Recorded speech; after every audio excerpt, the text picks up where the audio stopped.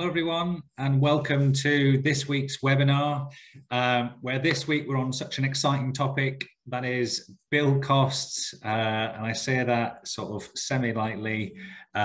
Basically we have a situation where build costs are rising, and ultimately a lot of questions and a lot of interactions I have with various developers and investors at the moment is all around those build costs are increasing, it's impacting upon the sites, where then we need, how best can we keep those costs down? And that's through great quality subcontractor management and working with good quality people. And we thought we'd get in some help and support to maybe then give us a bit of an oversight into what the state of the market is right now, and obviously how then best we can minimize those costs and minimize that spend as we're getting on site. So I'd like to introduce Paul Hemming from C-Link, who is essentially co-founder of C-Link, which is a subcontracting platform, and basically helps you manage your subcontractors, helps you find them, helps you manage that tendering process and all of that kind of stuff. And I feel like I'm stealing all of Paul's thunder, but I will leave him to maybe explain it in more detail. But prior to that, Paul was managing lots of large-scale projects, things like the walkie-talkie, things like Battersea Power Station, all that kind of stuff. So again, I am speaking on probably his behalf, so I shall let you introduce yourself. Are you there, Paul? I am here. I can't share my video at the moment. I think you need to. Oh, there we go. Fantastic, excellent. Hi, how you doing, Andrew? Yeah, very good, thanks. Very good. How you doing? Very well, thanks. Yeah, not too bad at all. Thank you. Fantastic. Hopefully I didn't butcher that, and it was the right buildings that you've been working on in the past. Yeah, you were right. It was a lovely introduction, Andrew. Well, it's one just to break a little bit of ice before we really get into it today. Do you want to just tell me a little bit about, obviously, years and years of experience within the industry, managing large projects, all of that kind of stuff. What made you then sort of go in and co-found C-Link? Good question. So that is a good question. So I am a quantity surveyor. It's not the coolest of jobs to say that you do, but that's what I trained in. That's what I became. And I was sat in the pub with a good friend of mine who was also a quantity surveyor 6-7 years ago.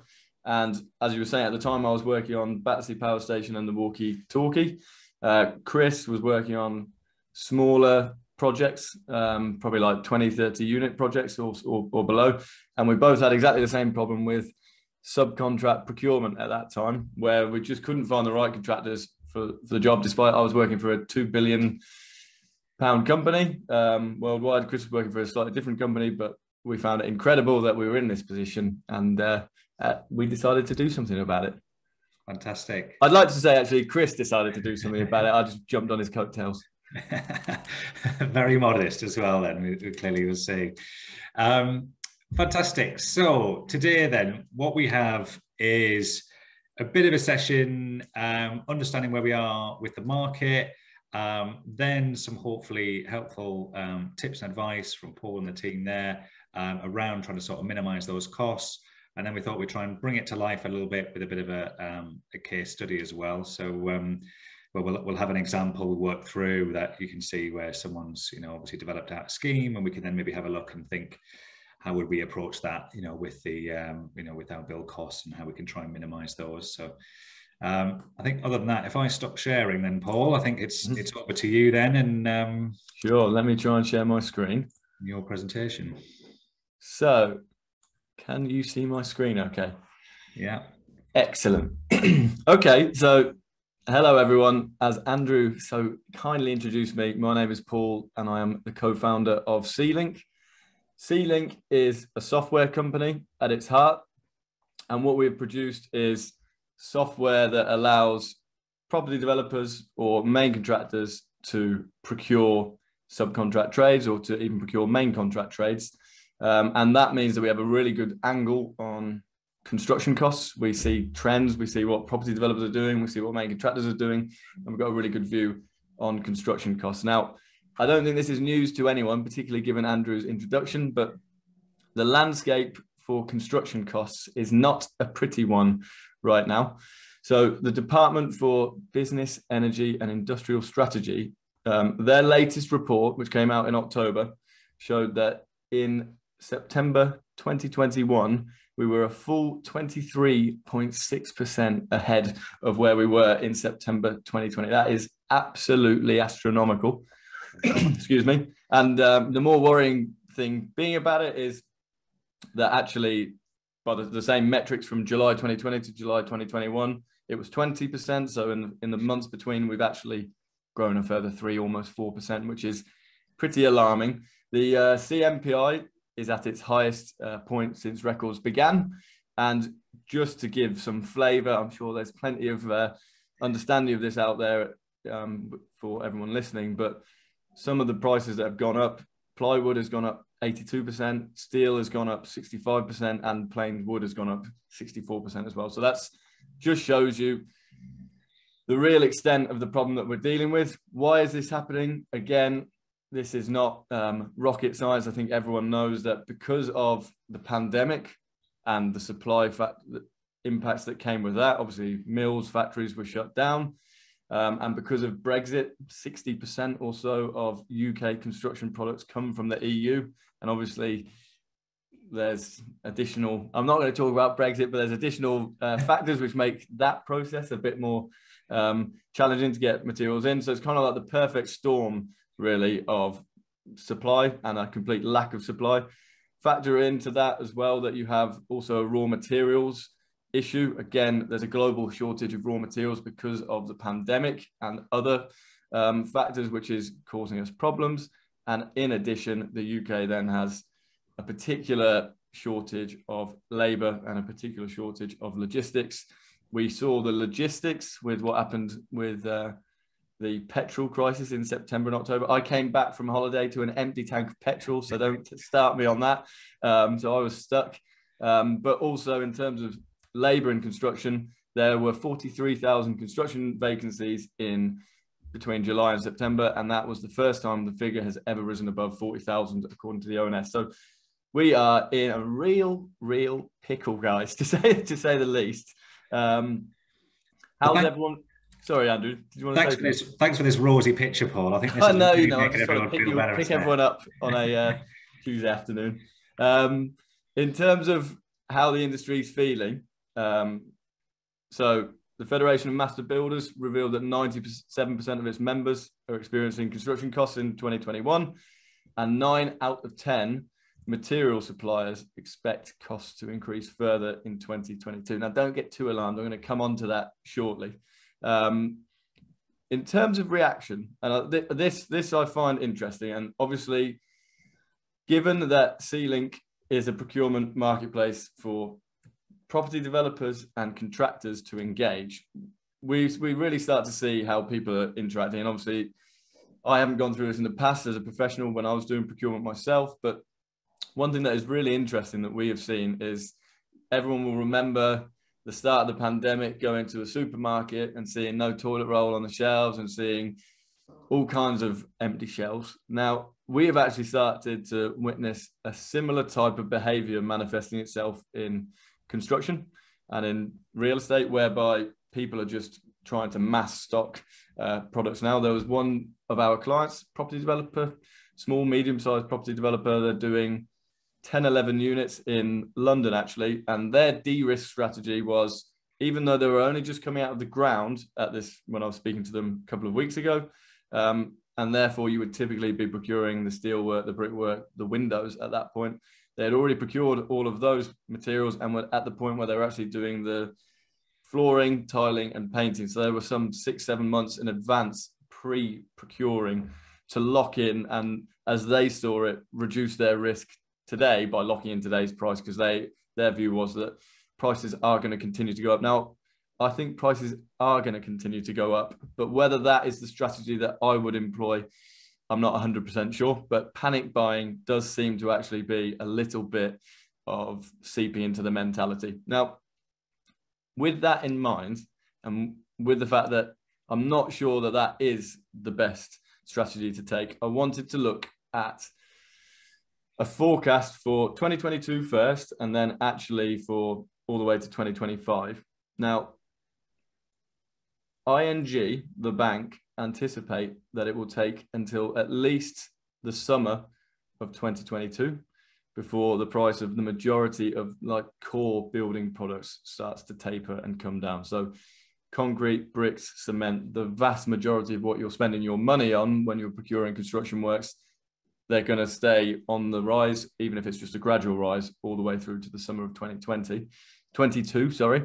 But for me, and this is kind of what I wanted to evidence to everyone listening, the price of lumber or the price of timber, for me, is a good way to contextualize what is actually happening in the market. So this graph that I'm about to show you is actually the graph of, it's the lumber future index, and it shows you the period of 2017 through to 2022. And you can see a drastic spike already. But let's just talk about that and try to actually understand what it means for our feeling today and maybe for our feeling tomorrow. So if we look at first the period of 2017 through to pre-pandemic, the end of 2019 here, you'll see that basically the price ranges between 250 and 550 per 1,000 board feet in dollars. And it's pretty consistent. It goes up and down, but you'll see that it's nothing drastic. That's kind of how we have all procured in the past. That's everything that we know effectively. At the start of the pandemic, life changes. Obviously, we have this big drop off when all the demand drops. But then as we kind of come out of lockdown number one and enjoy that lovely summer that we did, you'll see that the price actually starts to go up. And the price goes up to $900, which is effectively double the point it was pre-pandemic. It's a 2x. And that's largely because there's not much supply, but demand goes up.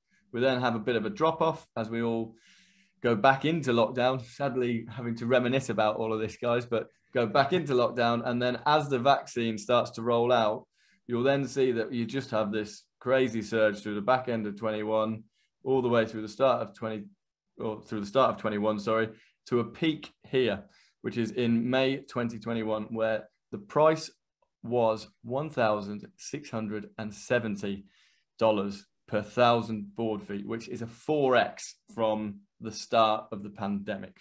So absolutely insane numbers. And you can just see by the look of this, just how insane the graph is. That was an all-time peak. And you'll actually see that we've recovered relatively quickly into the back end of the summer.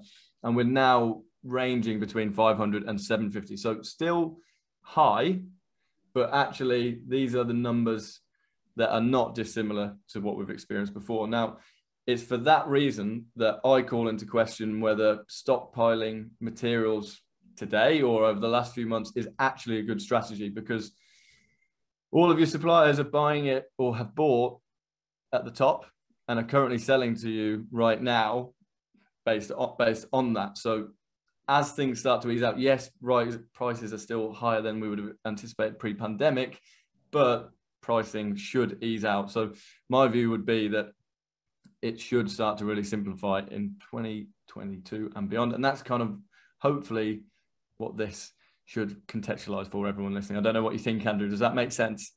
Yeah, I think you're right. There's always going to be that point. You know, I think what's probably also fed into that peak as well as like I say, once, you know, and I know this from my ex-colleagues and some of the people that I've dealt with in terms of PLCs, and obviously they're dealing across hundreds of sites across the UK. They've all stopped and then they've all started around the same time, or at least certainly reduced in sort of building rate, and then obviously then tried to ramp up all at the same time. And I think there's a combination of that. Whereas I think now there seems to be that more of an understanding, I think, across the country. I mean, you know, fingers crossed with Omicron, but there seems to be that understanding of like, we've just got to keep going with this, you know. So I think there won't necessarily be that sudden drop off and a sudden spike up again. Right. I think it'll find its level. It might be slightly higher than it was before, but I think you're right. It's going to just find that level, and hopefully that panic buying, you know, doesn't exactly. Yeah.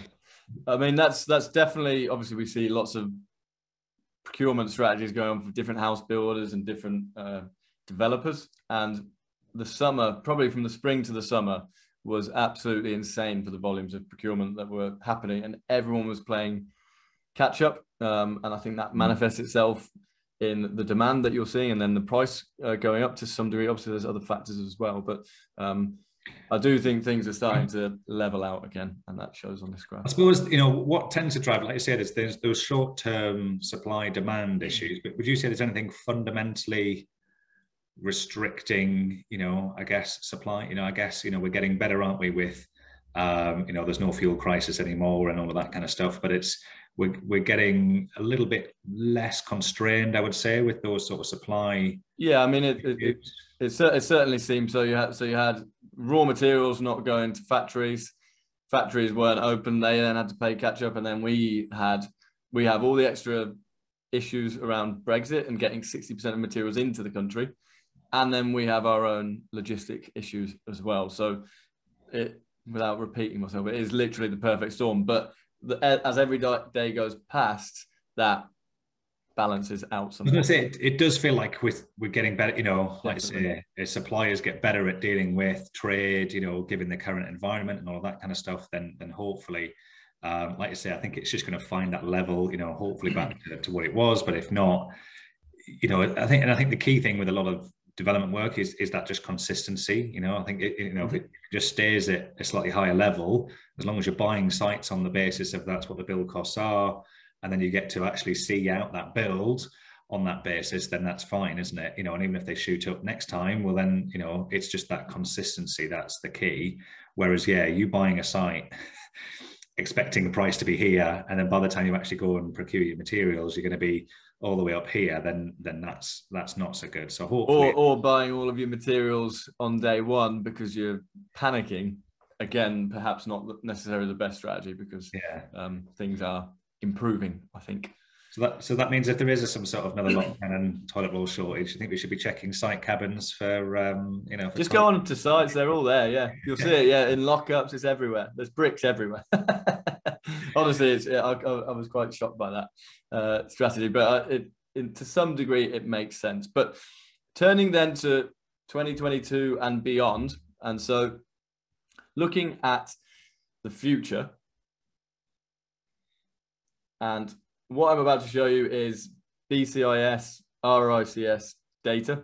It's like their all-in tender price index and their forecast for the years ahead. So really just focusing on the yellow and the orange for the sake of our conversation, which is the cost of building and the cost of all-in tender prices. So what, including the labor and absolutely everything else. So you'll see that 2021, we were at about 4% for both. In 2022, they are forecasting this drop off. So the cost of building will not be what it was in 2021 because it's been alarming, as we've just discussed. But then beyond that, tender prices are in 22, 23, 24, and 25 still going to increase at a relatively standard level. And roughly in those 4 years, we're looking at a 14-15% increase in tender price and building costs. So this isn't something which is going to go away and go flat, but we knew that before the pandemic. Honestly, our business plan was actually written on the basis that material price and building costs are going up. It's just that 2021 has just led us to this drastic position where there's been this bottleneck, and that has happened. But long term, building prices are going up, and for me, this long-term view calls for a long-term strategy.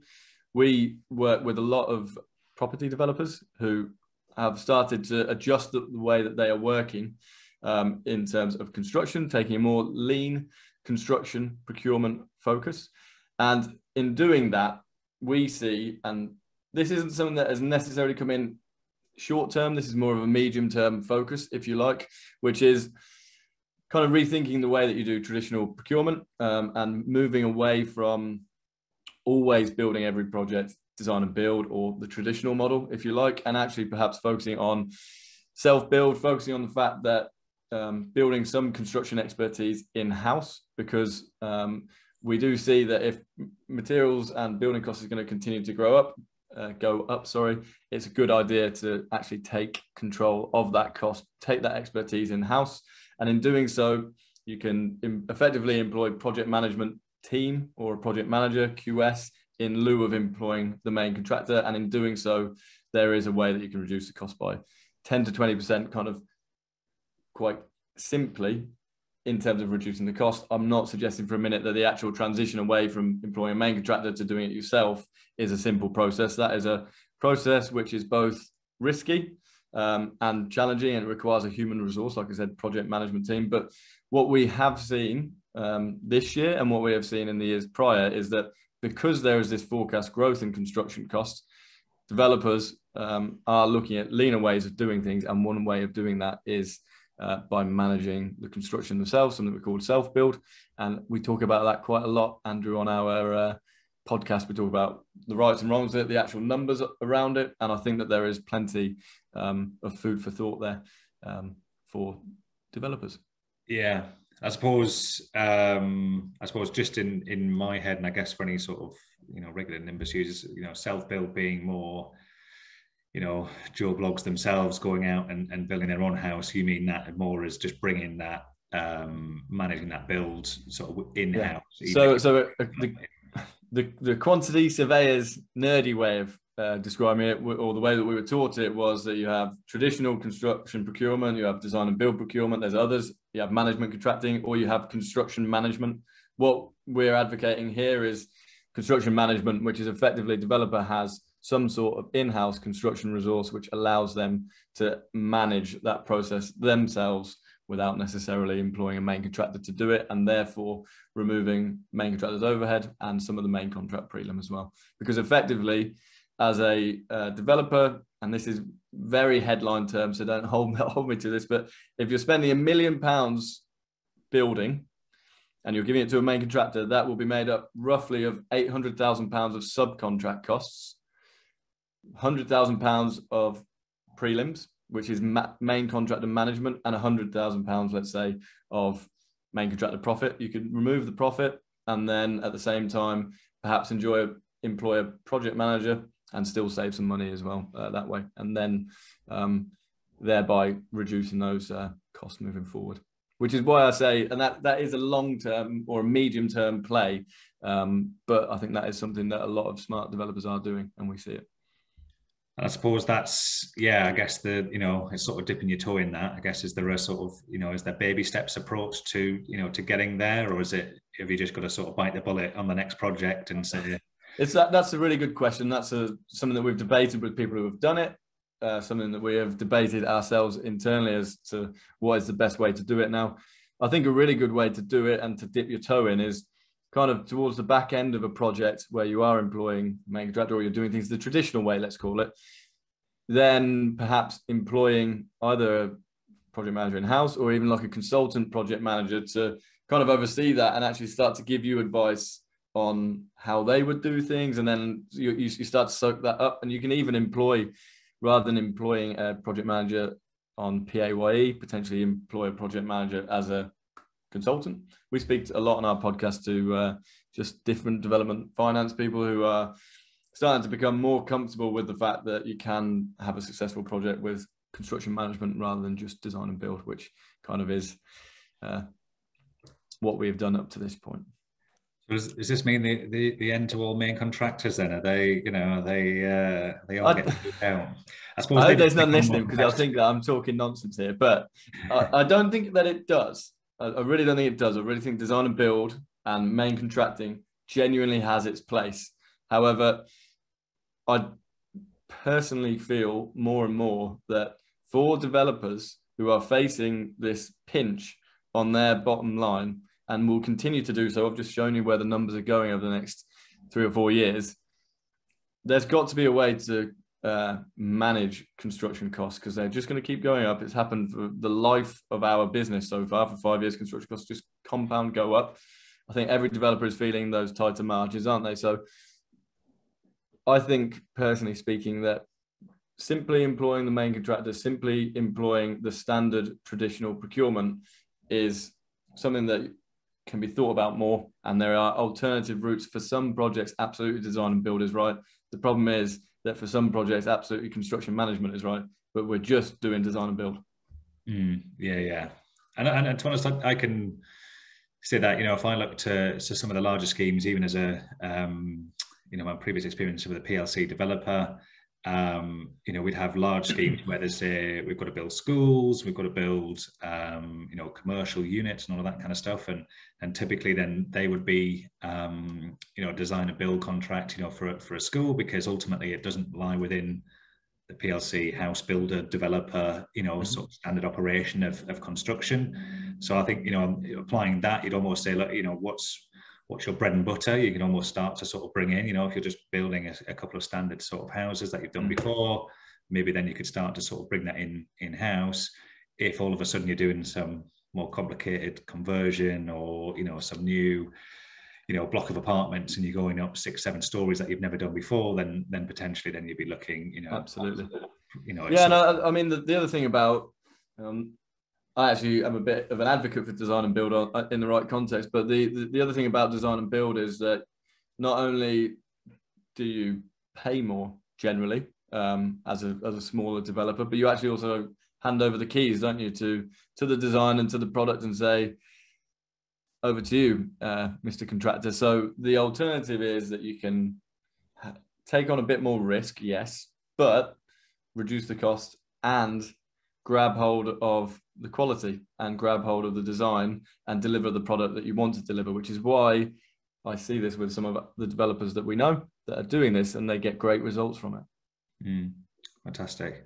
I suppose one other quick point I would like to add in terms of how to defend against this, I suppose, is just minimizing those prelims and just getting through projects, you know, quicker, basically, which I know is easier said than done. But, you know, I know that was always one thing we would always look at. Certainly that appraisal stage is always then saying, right, you know, have we got that program as tight as we possibly can? Because, like I say, every day you're on there, it's just costing you, you know, that bit more, isn't it? So another one to think about as well. Yeah, and I couldn't agree with you more. And again, if you're doing the construction management approach without laboring this point, you're actually able to get it done much more quickly, because you're tendering the chunks. You're going to do like ground and frame, tender it, that gets on site.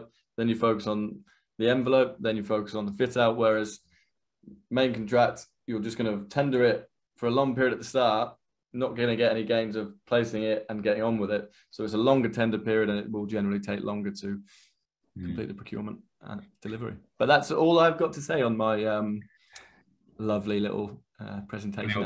I suppose I'll stop sharing my screen. We were going to open up to Q&A at the end. I guess since these sort of relate a little bit to this section before, we'll open it up later on as well. But Kelvin asked, is steel following a similar trend to timber? It's slightly different. They're not all the same, but yes. I mean, that is, as I understand it, they are all following a relatively similar trend, because all of it is supply and demand driven, and complete lack of supply at those certain crucial moments led to that spike in the price. Yeah. Okay, and then I was asked, do you think mainly cladding problems is from D&B contracts where contractor was unable to cut the cost? Not quite sure what he means by that question. I suppose all these cladding problems, I think, were probably around cutting costs, and more people didn't realise, or as I understand it, more around people just didn't realise the sort of the fire risk against. I mean, just for a bit of context, so design and build contracts were originally brought in for and have been butchered how they're using. So they were originally brought in for a client who wants to build, for example, a warehouse. So they want, I don't know, 10,000 square foot warehouse. They want it to have a U value of X, and they want it to look semi-decent, right? You would just go out to tender, and then the tenders would design and build it, and they'd say, I'm going to use this product, I'm going to use this product, I'm going to use this product. And it would come back at a competitive tender, and you'd just choose, because you don't really care as the client, because you just want it designed and built for you at the most economical price. Design and build now, 20, 30 years on, is being used for where there's a specification, and it's just not quite being used as it was originally intended. Whether or not that's when you talk about the issue with the cladding, whether that was what drove that, I'm not 100% sure, to be honest. Yeah. Okay, and then the final one before we go into this worked example, and we'll sort of bring all this to life. Chris has asked, what would you say the percentage split is on procurement routes today compared to, say, 12 months ago? The split between designer build and construction management, self-delivery? Obviously, I only have a handle on projects that I see, and it's ever increasing through Ceiling. But that is to say, we are a platform where you can do the self-build construction management approach, so we're obviously quite biased about it. What I will say through conversations with people in development finance is that in the last 12, 18 months, there has been a shift now where I think rather than it being 80% of development finance insisting roughly that you have to have D&B, they won't look at any, and then 20% of the more entrepreneurial development finance companies saying that they would consider self-build. I spoke with one the other day who said that they now have, if you have a project manager in-house versus design and build, it's 50-50. So more and more development finance and lenders are actually open to the possibilities of it. The actual data on what the industry is doing is harder for me to answer, I'm afraid. Yeah. Okay, fantastic. The trend is towards construction management, though, is my feeling. Yeah, in the sort of longer term, yeah. Okay, fantastic. So let's have a look and sort of bring a scheme to life. So what I'll do is I'll share my screen and work through this. And for those of you who haven't seen Nimbus before, this is Nimbus Maps, and Nimbus Maps is a tool to help developers and investors find sites, assess them, and then connect with the relevant stakeholders. And today, I could pretend and arbitrarily find one, but I think to make sure that this work example works, we have found a particular site down in Croydon. But to be honest, we came there because I seem to speak to a few people who are all looking around Croydon. And ultimately, you know, in terms of those ways of finding those sites, we've got Elite Plus strategies, which can help you if you're looking for a big back garden that you want to then knock down a house and build something else in its place. These are the kind of things which are then going to help you find those kind of strategies and ultimately those kind of sites, where then we can then obviously have a look in and sort of say, okay, great, you know, we've got, you know, 1.3 acres, we could carve that up, get another half an acre there, and we could build sort of 3 or 4 houses in its place, or, you know, an extra one in there. And to sort of prove that point, one of the ways, obviously, we're looking for schemes that are developed out, so we can sort of almost go through the journey and sort of show you that sort of step by step of trying to sort of minimize those costs through that sort of initial stage, right the way through to then obviously being out on site. So to find one that's already sort of been there, we can put on the planning overlay. This is showing us those planning applications, these sort of red dots, they're residential development. And we can see, as you can see, I've sort of zoomed in on one, which is going to be the focus point today, which is this particular site here, which if we bring up the details, is 43 Downsway, which if I just bring up the planning again, so looking at the planning, you can see they've been discharging a lot of conditions. So this is something which they are working on. We can even see from the Google map that they've actually started to develop out this site. But the key application here is demolition of existing building and erection of a 2-story building with accommodation of roof space and a basement. So I think that's a lovely planning trick to say you're only doing a 2-story building with 4 stories of habitable space, including of various flats. So let's just say we were going around, we were finding this plot, you know, we've submitted our planning application, we've suddenly been granted planning. We're now in discussion with the landowner. What on earth are we going to pay for this particular site? You know, we had an option agreement that if we did get planning, we'd then agree what the price was. Or if this happened to come to the market, how do we go about, you know, coming up with a price to be able to bid for this compared to everyone else if suddenly this site had come on the market? So first things first, we want to have a look and see what we're actually pricing up, which we can come to the register here, look up the details of the scheme, and we can see here that probably the key one really are the sort of floor plans, So that was the ground floor, and it looks like we've got some more floor plans here as well, which if we, yeah, so we can see here. So this one I think is the ground floor, I think it is. So this is the ground floor. So now we can see, I mean, obviously if you are a QS like Paul, then you're probably going around and counting up all the flagstones and all of the bushes that have been sort of proposed. But ultimately, to get that initial steer, all we're effectively doing is saying, okay, we know it's essentially a very big house, essentially, with sort of 2 stories with a room in the roof, but ultimately with a load of apartments here. And now we can start to pick out, right, well, we know unit 2 is 71 square meters, unit 3 is 71 square meters, and we can work through the rest of the floors. Unit 7 is 61, unit 4 71, etc. You know, if we come up here, there's another one up here as well, that's 71 units. Unit 1 seems to be right in the, is that the, that was like the basement or something, isn't it? Is that the, yeah, the lower ground floor? So just to make this a little bit easier, rather than trying to sort of talk through all the numbers so that everyone's got them in their heads, I have just drafted a very, very simple calculator here. And to save everyone's time, there were, sorry, this was 5 times 71 square meter apartments plus 2 times 61 square meter apartments, which is resulting in 5,134 square feet of habitable space. Now, obviously, I know there's circulation space and everything else, but for this just headline appraisal, we're just going to sort of base it on that, which then we want to come down into revenues, build costs, and profits.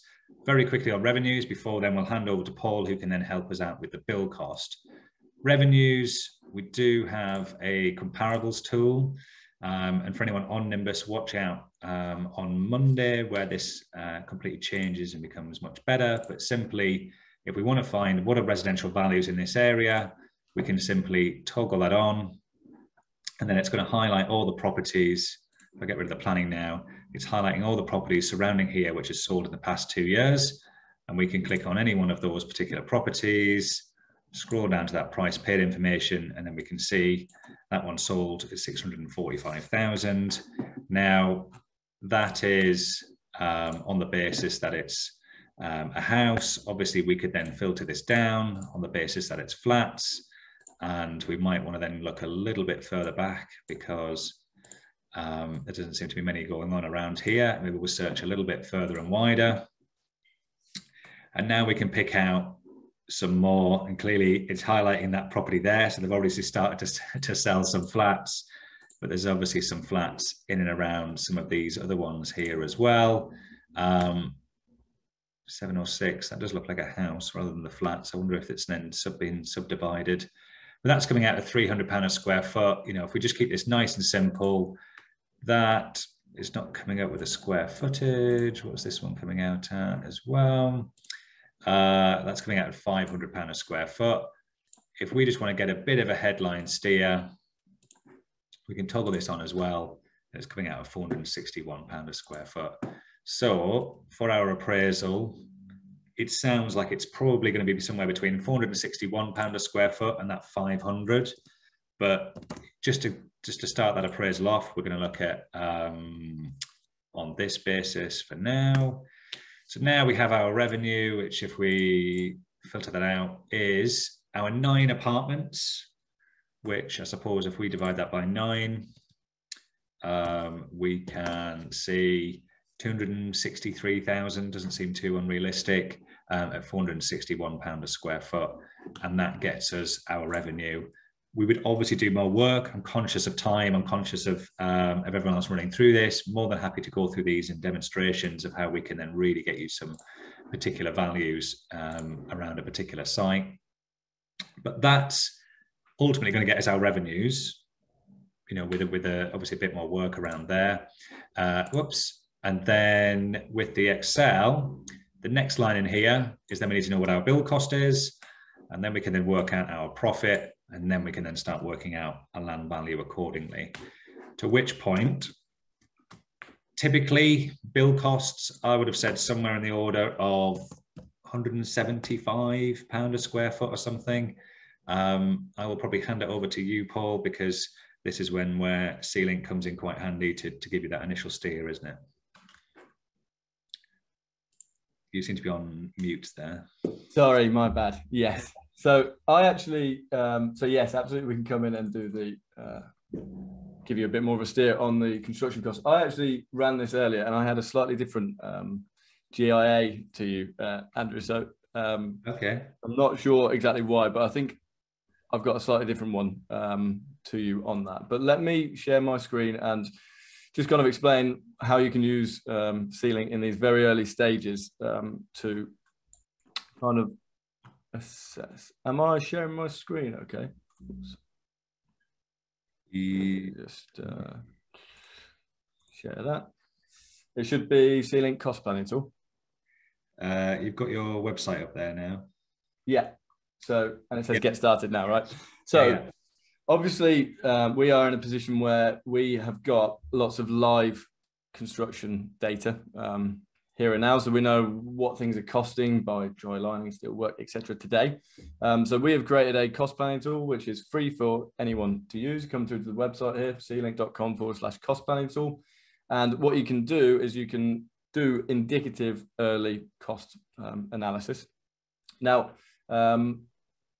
going with the example that Andrew has chosen, what you do is you effectively fill out this questionnaire. I'm going to skip through lots of it for obvious reasons. We haven't got all day, but you see, you're asked what type of building is it? Is it new build? Is it existing? What kind of structure? Let's say we're going to do a traditional build with this brick and block type of foundation. You're then asked, is there a basement? Yes or no? I think there is on this one, isn't there? So we would say yes. Obviously, that impacts the construction costs. Is there any piling? There's probably likely to be some, given that there is a basement. So let's say yes. And then you're asked about spec. So again, our product will work. So if you choose low, medium, mid to high, or ultra high, this is Croydon. So I'm going to say mid spec, roughly. I think it's probably about right. Maybe mid to high, depending on the development. Are there any lifts? There probably aren't any lifts on this. Or well, there is. It does look like there's a lift on the plans, but you know, yes. let's put in a lift. But you see, these are all things which really impact the fundamental cost of your build. You put in the postcode. So I think this was CR20 and it was 43 Downsway, wasn't it? So if we put that in there and then go next, talk about the location of the project. So it's in the southeast, and then an approximate start date. So again, obviously with costs ever fluctuating, the start date of the site will impact the work somewhat. So let's put January the 1st. Let's get people in on New Year's Day. Why not? So then next step is to put in the GIA. So I'm going to put in the one that I had, Andrew, but let's just... I don't know whether I've pulled up I think maybe I included all the extra space and everything in before, whereas I've just... Perhaps, I'm not sure, but I don't think it matters too much anyway, because...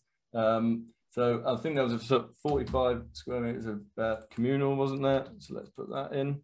But you put in effectively different elements, then decide, put in details of who you are. So I'll just put that in, Paul Henning, and send for the cost breakdown. So I appreciate I have rushed through that quite quickly, but you can quite quickly do the cost breakdown. And I will now have received shortly, let me pull that up, the financial appraisal for the project. Yep, so it's now in my inbox.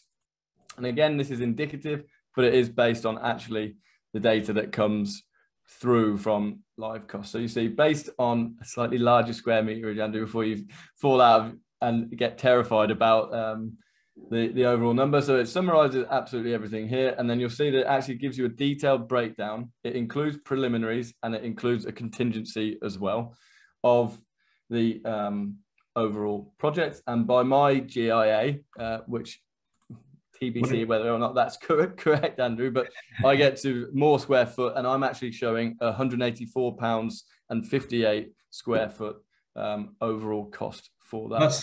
That's fine. What's your GIA? What is it in square meters? I think it was at 644. 664. 664. Well, we can update mine. So I will let you start sharing again, but yeah, effectively, rather than the 100, and that kind of makes sense, doesn't it? So you were showing kind of like your typical 175 a square foot. We are telling you that today everything is costing you that little bit more, and it's coming out at £184.58 a square foot. Yeah, which, I mean, to be honest, like I said, that I'll share this spreadsheet so we can see all the numbers in there. Ultimately, like I say, that 175 figures, just, it's just anecdotal. It's just getting you in that sort of right kind of ballpark. What it allows you to do is then, without having to run any numbers and obviously, or a tool like C-Link, you can just sort of go, well, look, what's the property owner asking? Are they asking for £1 million? Quick, some figures, yeah, 175, 180, whatever, is that coming out at the right kind of figure? Mm-hmm. Ultimately, then, we've got the profit, which typically for developers, somewhere in the order of sort of 25% on that GDV. So then on this basis, we're doing the 25% of that GDV, which we can also work out per square foot as well. So now what we have, if we expand that out, is we now have a land value of £1.1 million, or just over 1.1 million.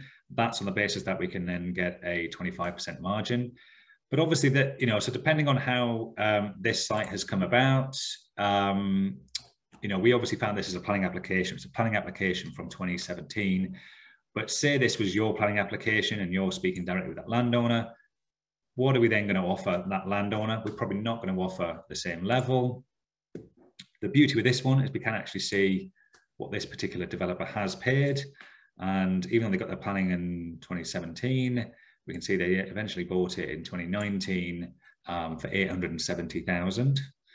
So even our appraisal here, and that's using 161, so that's the average in the area. That wasn't, maybe picking out some of those higher revenue values, although we did only put a mid price in for the costs as well. So again, it's that balance, isn't it, about saying, well, if I build it a high spec, do I then get closer to £500 a square foot? But then this is going to go more like 194 or something, but it does generate more value if we can achieve those figures. And we can see here, so whoever did buy this, and I would probably suggest it was off market, at 870, that's probably the price of a house plus a bit of uplift at the time. But actually, you could see that they could probably make a land value work at 1.15. So now you've got extra money in the profit, or a bit of extra float for the build cost as well, and a bit of risk money in case things do suddenly shoot up as well. But we can take this one step further. And ultimately, so say we've bought the site, so I mean, I suppose, I don't know whether we can, I won't play around with it and put in 870, but then say we put in 870, we could probably just play around with this figure and get that to sort of... Lovely looking job, isn't it? Oh, there we go. See, a little bit of expert playing around. I've done this many times, trying to get to a bit of a level. So now we're at 34%, but now obviously we want to get on site and we want to try and minimize those costs and keep those costs to an absolute minimum. Mm-hmm. And that's where then, Paul, you can help as well. Yeah, absolutely. So obviously I've shown you the cost planning tool, which is effectively a tool which we have built off the back of our primary function, which is going back to me being a QS in the pub that day, being frustrated with being able to find the right trades and the right people for my job. So we've actually built a tool that allows you to manage the procurement. So I just want to walk you through how you would potentially do that. Now that you've gone ahead on the site and say we're going to build, how you would potentially do that. So on day one of your project, you would come through to C-Link and you would set up the project and you would plan your project. Now, if you were to hand the job to me as a QS to manage the job for you, I would probably look at the drawings, print off the drawings and say, okay, there's this type of roofing, there's this type of cladding, whatever, and I would put together the right documents so I could create tenders for you. That process is something that we have automated. So you would effectively create a project profile. You then come through and upload your files. And rather than our system read it, rather than a QS reading through all of that process, effectively what we would have is that you upload your drawings. I'll do this on a slightly different project actually, but you upload your drawings and our system will read them and tell you exactly what you need to procure. So you see, I upload my drawings here, and then when I come through, it tells me in this circumstance that I've got all of these different potential packages to procure. So it kind of alleviates a lot of the front end quantity surveying work. And then in our example, I'm going to keep it nice and simple, and I am going to procure 3 packages. So I'm going to do envelope and roof, fit out package, and then a groundwork and frame. So I don't want to have 20 trades on the job. I only want to have 3. You put in the dates that you want the price back, the dates that you roughly want to start on site, press save packages, press publish to subcontractors. And at that point, any envelope contractors, fit out contractors, or groundwork contractors in that area would receive a notification. They would then be alerted and would be able to say, oh, there's a project that starts in January. They want the price back by Christmas. I can do all of that, register interest. When you register interest, you then come through to your procurement schedule the following day as the buyer, and you would see that you've got various different contractors who are interested. And the idea being that you've always got 3 or 4 interested, suitable, qualified contractors who want to tender on your project. So in terms of who these contractors are, and this is a really big point for us, we're trying to be the opposite of Google or the opposite of the yellow pages. We want to be a filter for the industry and only bring through really, really good contractors. So 98% of contractors aren't suitable for C-Link, and we're taking through 2%. And so we get portfolio, we interview them, we get references, and then we get all of the boring details as well. So all contractors will have a pre-qualification pack like this, where you have all the key information on them, all their accreditations, insurances, all very boring stuff, guys. But it means that anyone who is listed, sorry, where was I? Listed for you here is someone that we recommend. So effectively, it's scaled word of mouth recommendations. We've then created a way to really streamline the way that you would create inquiry documents. I'm not going to go through the whole process, but you would go here, create an inquiry document, and you would have a document created that looks something like this. So again, it's the way of standardizing invitation to tenders. So it asks you questions that a QS would usually ask themselves, and it goes through this process of creating a standard form document, appending all your drawings and appending all of your specs. And then you're able to send and issue your inquiries really quickly. The idea being that within the first few days of your project, you're actually able to tender absolutely everything. Now, obviously, 43 Downsway is not a project where we have data. So I couldn't tell you what that was actually going to cost if it was competitively tendered through C-Link, but we have lots of projects in and around the area. So I've used data from that to then show you kind of what it would probably look like if it had been tendered through C-Link. So you would then have sent out your inquiries and be receiving prices back, and you'd come through here to quotes and tender analysis, and you would start to see what your budget cost was, which was 1.3 and 184, and you'd actually start to see what the market is saying for these actual packages. Now, because we've filtered out so much of the industry, we feel like we've got the good guys, and all of our guys are encouraged to value engineer. They're all aware that they're in this competitive space, but getting exclusive access to projects. And you can see that against every single package, you're actually able to make gains and savings. So in short, rather than spending your 1.3, which was the £184 cost appraisal, which was done at the very start, you're actually able to competitively tender and potentially save between 5 and 10%, which means, Andrew, that your delightful 174 or 175 square foot forecast is actually achievable if you then are competitively tendering in this environment. So yeah, that's what I wanted to explain and what I wanted to show you. Yeah, fantastic. And I suppose, yeah, so now I've put that back in. I've also taken on board a couple of comments, because quite rightly, clearly everyone is a lot more on the ball than I am. There is going to be a lot of SDLT, finance costs, and all of those kind of costs. I suppose you've got, you know, if you're working with an agent selling all your units, you'll have all of those costs as well. So I've just put in a very crude discount to net it back to a value that you maybe actually pay, rather than what you than this gross land value here. So thank you to the 2 or 3 people who quite rightly pointed out I was about to lose some of my margin for not taking into account my costs. So you know, duly slapped on the wrist there. What I have done is put in the build cost of 172,000.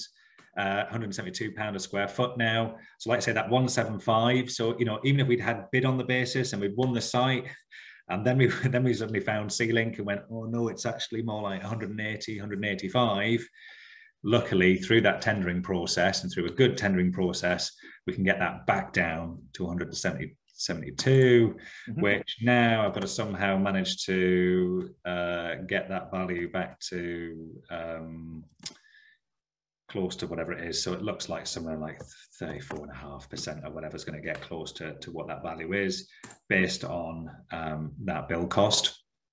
And ultimately, that hopefully sort of I just wanted to try and bring it to life around those steps. You know, we know people are going to be bidding on those sites. What are those values going to be? And I know there's a few questions around that, so we'll open it up to a Q&A in a second around how we can, you know, where we want to pitch some of those build costs at the moment. But you can certainly see for a scheme like this, which I appreciate. I wonder if there's some elevations or something. Elevation 1 as proposed. So certainly for a scheme, you know, which essentially just looks like a very large house with a lot of windows and probably a lot of internal walls and a lot of bathrooms and everything else. It's coming out of that 175, you know, 180-ish build cost. And like I say, and those prices, Paul, they are prices as of now, aren't they? Yeah. So you can see how that works. So right through then, you know, to bring it through from finding that site, and like you say, you know, that one there has progressed, but this one here, actually, when we look at the planning, is also same sort of thing. Is being knocked down and converted into a three-story development with 9 apartments. I think this one was only 7. But like I said, if you want to try and find that next one, you know, we have tools like the strategies for development plots that say, well, look, here are all the large gardens where we think it's potentially going to work. And now you can then really start focusing in on trying to find that next scheme, doing something very similar, and ultimately making sort of this level of kind of profit against these kind of land values. Maybe house prices have gone up since 2017, so maybe you wouldn't quite pay this anymore, but you can still see that's an extremely healthy margin on a site like that down in Croydon. And that's regardless of whether you're looking for plots of land to build houses. You know, I know there's, you know, C-Link obviously does renovations as well, and obviously we can help you find those, or, you know, commercial to residential opportunities and all of that kind of stuff, shops with uppers. You know, imagine if we go more closer into the high street, we can find those, and these are all commercial to residential opportunities as well. So really nice and straightforward. And basically to summarize that before we then get into the Q&A, how does Nimbus help?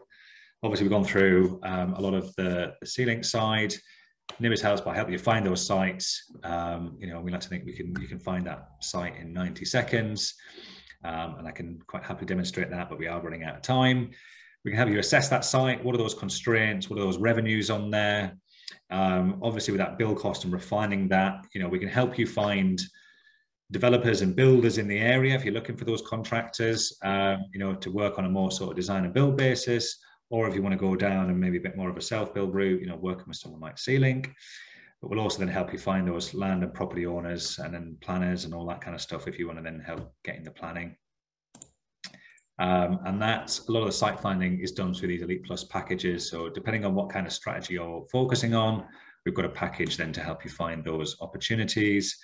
And I would be remiss if I didn't mention, this is the final day of the Black Friday, Cyber Monday / Tuesday deal that we have at the moment. So depending on that level of package, it's either £100 a month, £200 a month if you want one of those packages around finding commercial conversions, residential land and airspace, or HMOs.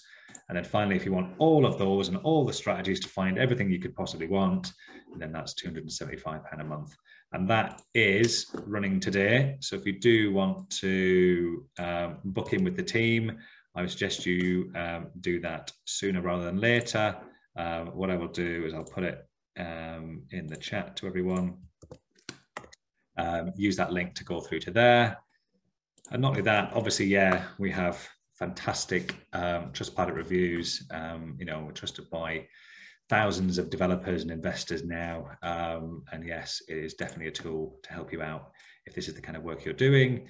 But not only that, also C-Link is a key part of that toolbox as well, isn't it? Yes, indeed.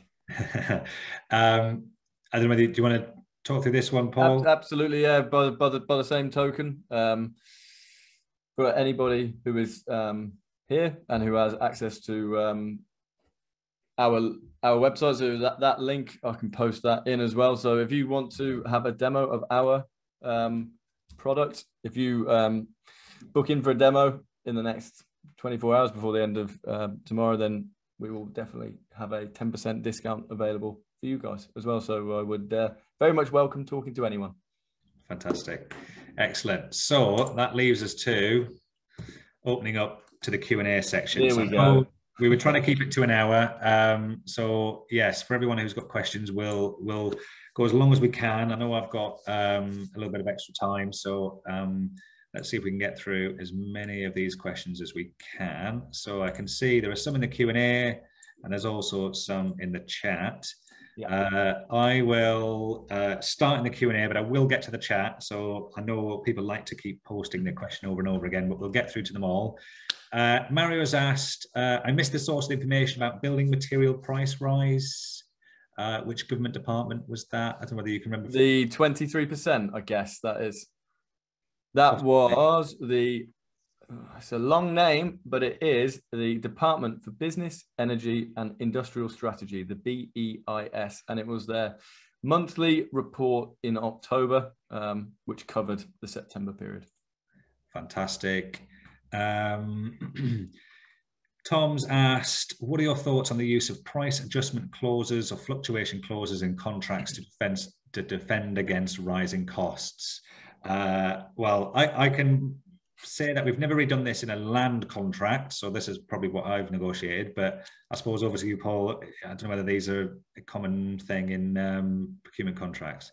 I mean, they are relatively, you can have fluctuation clauses in. Typically, fluctuation clauses are on the larger contracts. So you're talking about, for example, the Olympics, or let's say Crossrail, which is a project going on for 10 years, there has to be some provision for fluctuation in the event that they sign a contract in 2012 and in 2021, this happens.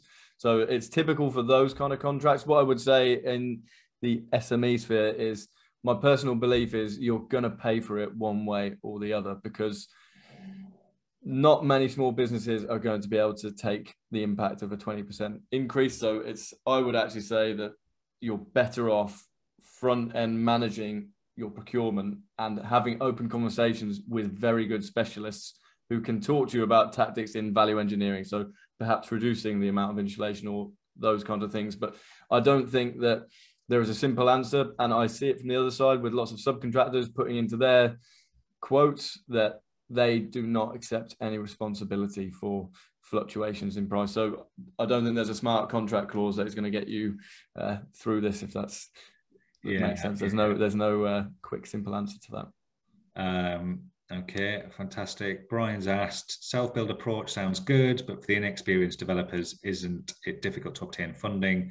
I think we probably covered that, unless there's anything else you want to add on the funding, I think, for that. I know you said it. Yeah, no, I think we've touched on it. What I will say is that the advice that I was given was that you will be seen much more favorably self-build if some construction resource is not even necessarily employed, but like a consultant, project manager, but they are invested in the project as well. So whether that's a small profit share or something like that, then you are looked on very favorably. Okay, fantastic.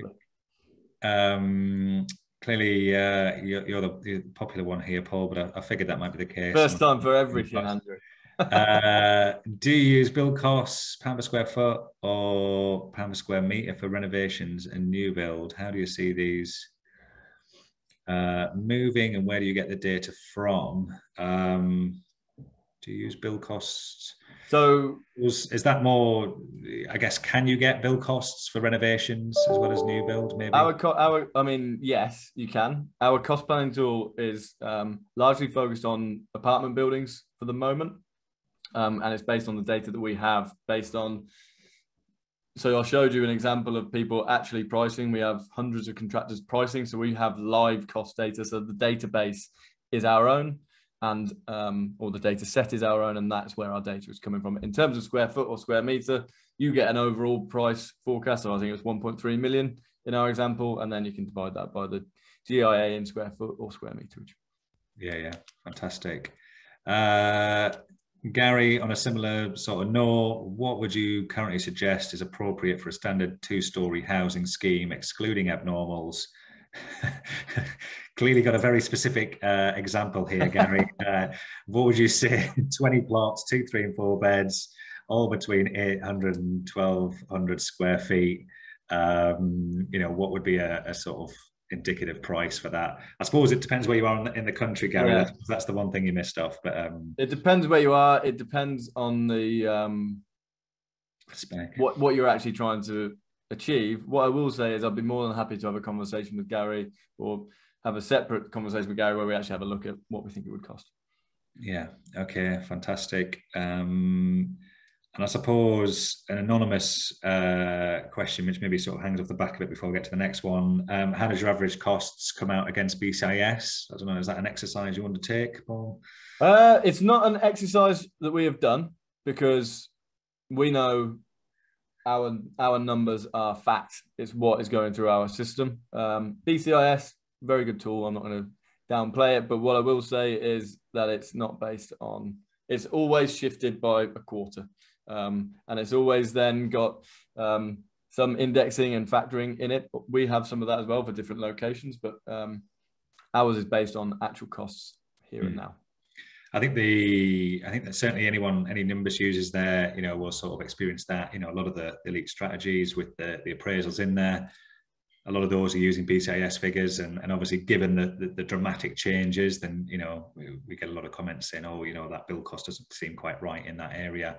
And that's just, we can't physically keep updating it quick enough, to reflect that. So, yeah, I suppose, like I say, you don't need to compare against any benchmark. You'll just, all you're bothered about is the actual costs. I have a site with planning in a high street ready, and I'm looking for a contractor to complete the project. Does your platform help you find contractors? That's T. Palmy. Yes. Yeah, we have hundreds of contractors who would be interested. Fantastic. And Trevor Wilcott, what areas do you cover? I'm assuming that's to you, because that name does ring a bell with me. So I suppose very quickly, if it is Nimbus, then we're England and Wales. But if it's C-Link, I guess, how far do you... So for C-Link, so the software is, and the contracts within the software and the reading the drawings, etc., can be used to cover nationwide. And you can actually upload your own subcontractors or contractors if you have them, and manage them through the system. In terms of our own supply chain, we are covering currently London, the Southeast, and up towards the Midlands. We are currently, or in 2022, doing a big push in East and West Midlands, and then we will be going into the North in the second half of next year, if not before. So currently London and the Southeast is very well covered, and we're continuing to cover Southwest and beyond. Fantastic. Over into the chat, we've got, does your planning tool on C-Link, cost planning tool, sorry, in C-Link factor in prices across different UK regions? I suppose that's half answered. Yeah, it does, yeah. And then, are your level of costs just material and labour? Does it include the contractor developer margins as well? Yeah, so it's the actual cost of what you're going to spend, and it includes prelims and contingency as well, at roughly 9-10%. Do you need to be a member to get the indicative cost breakdown? That's from Nick.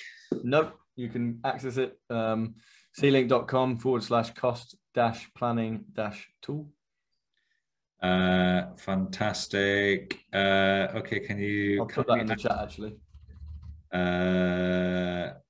Can you kindly add in the finance cost element and also provide a projection of how long it will take to complete? I mean, so that's from Sunil. I think Sunil, it was just trying to give a bit of colour on how those build costs might work through that journey. Yes, this wasn't meant to be an exercise to try and sort of give a full detailed appraisal with timescales and all of that kind of stuff. But I suppose if there is a bit of a demand for that, it's a balance of trying to get some good, rich detail in here, but also then trying to make sure it is a webinar and it is going to be light enough to, to be enjoyed by a number of people as well. So if there is a big demand for lots of really detailed appraisals and that sort of thing, then maybe we could have a look at that in the future as well. So now, including the lender fees, honestly, back and sell off the units. So clearly, Sunhill was the one that was keeping me on my toes with keeping you sharp. Good on you, Sunhill. with my land fees and my selling fees and all that kind of stuff. So yes, and SDLT taxes. Yes, okay, thank you, Sunhill. If I was in the example you're showing as a self-build, does your cost tool factor in the legal? Okay, right, Nicola. Everyone's asking me about all these legal estate agent consultancy costs, but I suppose for your cost tool, Paul, I suppose you're not including those. We are simply talking about the cost of construction. Just the QS, and all I understand is construction, I'm afraid, guys. yeah, that's fine. So I mean, that might be something I might look at in terms of maybe a blog or something on typical sort of fees with all these kind of things. So if there is a lot of questions around these. Okay, clearly, yeah, Jeremy also telling me to add in some extra costs and everything else. Okay, thank you. Cost planning tool, I suppose that is, to be honest, I think the point they're trying to make, which is a very good point, and I'll maybe just briefly share my screen again. This was a very simple breakdown. I'm not here trying to, I appreciate we're probably full of developers who have developed out a lot of sites, but I think that the key point here, which I probably haven't fully taken into account, is obviously this is just your supers and your foundations, isn't it? Really, it's build not cost. Yeah. So the cost that you're doing there, that's your, but it's everything. It's everything full in the fit plan. out. Full fit out. Yeah. Would it include like mins in terms of roads, services, everything? Okay. So it's not quite as far. So the only thing then would be planning costs and abnormals and all that kind of stuff as well. Whoops. I clearly can't spell. There we go. And abnormals. So things like, as I think, was it Jeremy there who pointed out, like SIL, yeah, and any Section 106 costs, or if there's a whole lot of asbestos in the garden that needs clearing out. Obviously, we haven't factored in any of that kind of stuff. So yes, there is, and that's maybe why, this particular person who bought that site, maybe they didn't make 35% profit because it was built on a swamp and they had to do a whole load of extra abnormal works, or the nearest substation was 2 miles away and they had to, pull a cable from quite far or something. We obviously don't know that, but that's where, through a combination of Nimbus, we can tell you obviously whether it's in a flood zone and lots of other constraints as well. But likewise, it isn't just simply get the figure from C-Link, get your revenues and go with that. But this is just meant to be a very high level, just, are we in the right kind of ballpark? And ultimately, if someone said, look, if you give me 900,000 for this site, does that work for you? We're probably unlikely to get a lot of abnormals. Again, with the planning, we could very easily look in here and ultimately find, whether there is any SIL within Croydon and all that kind of stuff. I have to say, I don't know Croydon, so I don't know. But yes, there is definitely all of that to factor in. And clearly, yes, we've got a lot of very knowledgeable people here. So someone else is saying utility costs. But utility costs that you're saying they're included, Paul? Let me just have a quick look. Yeah, so we've got, yes, we have got the utility costs in, yeah. It's all relatively broken down within the, it covers off both shell and core, then the fit out, and then you also have life cycle costs as well, and the contingencies and prelims. But I suppose, yeah, like I say, the key thing really, this is just to give you a flavour, go and obviously have a look. You can see the full breakdown and see what it includes and what it doesn't include. There's, I suppose, an interesting one here is from Kelvin. I've just tendered a 6-house scheme in Croydon. 3 small main contractors priced similar houses to 43 Downsview or whatever it was called, Downsway that we did here, all above £200 per square foot. My appraisals are currently making me very nervous. Or maybe Kelvin having a call with Paul might help a little bit on that as well. But I suppose that is that difference with the main contractor. This is, I suppose, a more of a self managed route, isn't it? By getting different contractors in for those different elements, isn't it? And I think we might have covered it. Just concealing, deal with airspace development. Yes, yeah, it can, yeah. Fantastic. I think we've covered everything. Yes, obviously, and maybe we probably skipped over this a bit too much, but again, another one here, again from Jamie. So to be honest, yes, thank you everyone. Clearly everyone is very detailed driven, and we were trying to keep it a bit sort of high level, but like I say, in your assumption, does it include professional fees, project manager, building control, site insurance, CDM, all of that kind of stuff? I suppose there's a 9-10% allowance for preliminaries and contingencies. Yes. So there is bits in there. Yeah. So I suppose, like I say, Jamie, Jeremy, Calvin, all of the, everyone, I think Anwar's and Sunil and everyone else, Patsy, all these people who were picking up on those little details. Like I say, it's understanding, you'll probably have your own appraisals. We're not trying to tell you to rip all those up. It's just then another way of saying, well, look, rather than just sort of saying, well, I've got a main contractor, that's the bill cost. There are obviously other alternatives out there to then to try and reduce down those bill costs accordingly. So I think we've got a whole lot more in the Q&A. If everyone is still good for time, we do have a lot of people on. Are you still good for time, Paul, as well? I've got till 3:30. Yes. Okay, right. So we've got what areas do you cover? We've covered. Philip has asked, is the use of JCT contracts limiting progression towards leaner construction? What are the alternatives? Oh, that is a good question. We did a podcast on this 3 weeks ago or 2 weeks ago with a very, very interesting lady who her view was that construction contracts should only be 500 words long. She was being a bit facetious, but JCT is 50,000. She was saying you want to be aiming closer to 2,000-3,000 words only. I personally think that the JCT is limiting some progression towards leaner construction. I think we have one of our template contracts is 3,000 words. I think that's great. Both sides really like it. Challenge we have, I don't know if there is any development finance people in here, is that the development finance still heavily relies on the JCT, and that is for obvious reasons. It's the industry standard, but again, being more entrepreneurial about it, I would say that there are many ways that you can be leaner and achieve leaner construction costs, and we see it happening constantly. Yeah. Okay, that means nothing to me, but JCT. You're better off not knowing about the JCT, Andrew. Okay, well, for those, there's your answer. But for anyone else, then stay clear of them.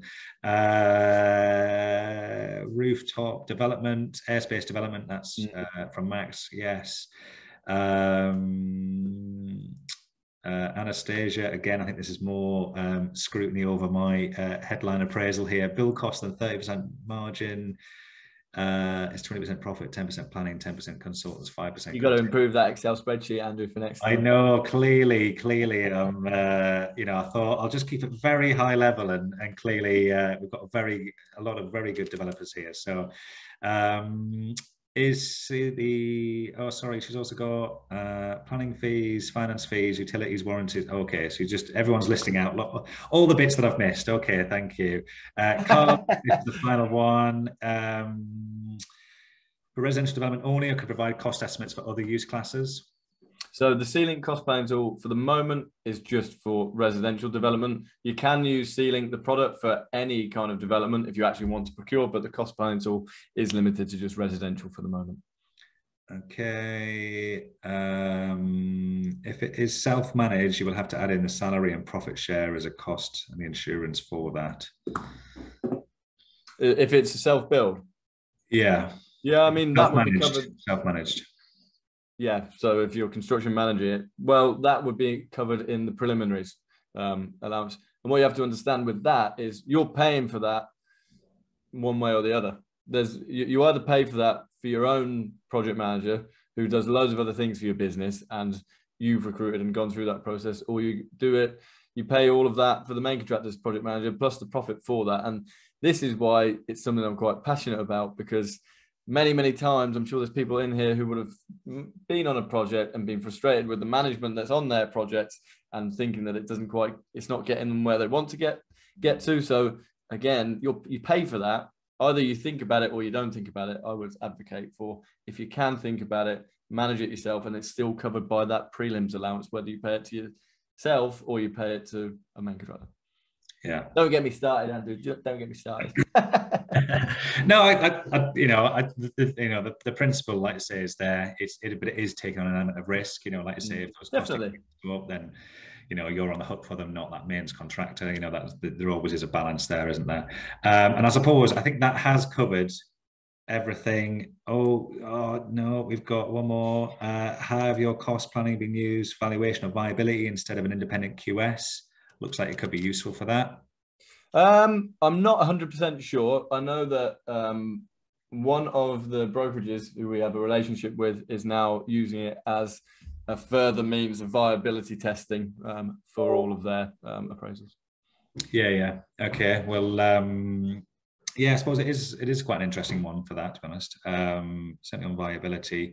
I suppose ultimately it's just a nice, easy way of then just pulling in a load of contractors. So you've got, just great evidence then, haven't you, to go there, rather than just saying, we've gone in the market and the market says roughly this, and Kareem, what level of deviation would you expect if a project-specific detailed quantity survey was made? Hold on. In your cost estimate, what level of deviation you'd expect if a project-specific detailed quantity survey was made? Suppose, do you expect much deviation from those costs? I suppose it depends from the cost planning tool. It's a difficult question to answer. What I will say is that obviously the cost planning tool is a 10-question survey, so there is only so much you can do with that information. I'm not sure that I have the perfect answer for that right now, to be honest with you. But the idea is that if we go back to our example, you are not just saying £175 a square foot. You're actually saying, okay, it's in Croydon and it's 30th of November 2021. What actually do we think it is for that area right now? Should give you a better example of it. What I will say is that it includes some assumptions in there based on the data that we have, but that we would forecast that you would be able to save through competitive tendering on the portal thereafter at least 5%. Yeah. Okay, fantastic. Right. I'm definitely going to draw a line under there because I think we've covered everything, although I can probably see everyone sort of sighing because they're not going to, I wasn't going to mention it, but I am. What's your podcast, Paul? There's a lot of requests for the podcast. I've just put it on there. So it's called the Own the Build podcast. And we release every Monday morning at 9 o'clock, and it's on Apple, Spotify, Google, everything you have. But I've linked you there on Buzzsprout, and then you can just click through to whichever platform you most like. Fantastic. Excellent. Right. And then there's a lot of thank yous coming through. So I was going to say I am going to close it there because otherwise. But I think that does demonstrate with a lot of questions. It's clearly a lot of a bit of a sensitive subject for everyone at the moment around those build costs. So I want to thank you for a fantastic presentation, Paul, and thanks for all your input today. Thank you very much for having me, and thanks everyone for all the questions. It's nice to be asked. Fantastic. And also a thank you from me, everyone. This has been another Nimbus Maps partnership webinar, and we're running these every sort of week. So do check in for next week's one. But other than that, I wish you all the best, and we'll hopefully see you all very soon. Thanks very much. Cheers. Bye-bye now. Thanks, guys. Cheers, Andrew. Take care. Take care. Bye-bye. Bye.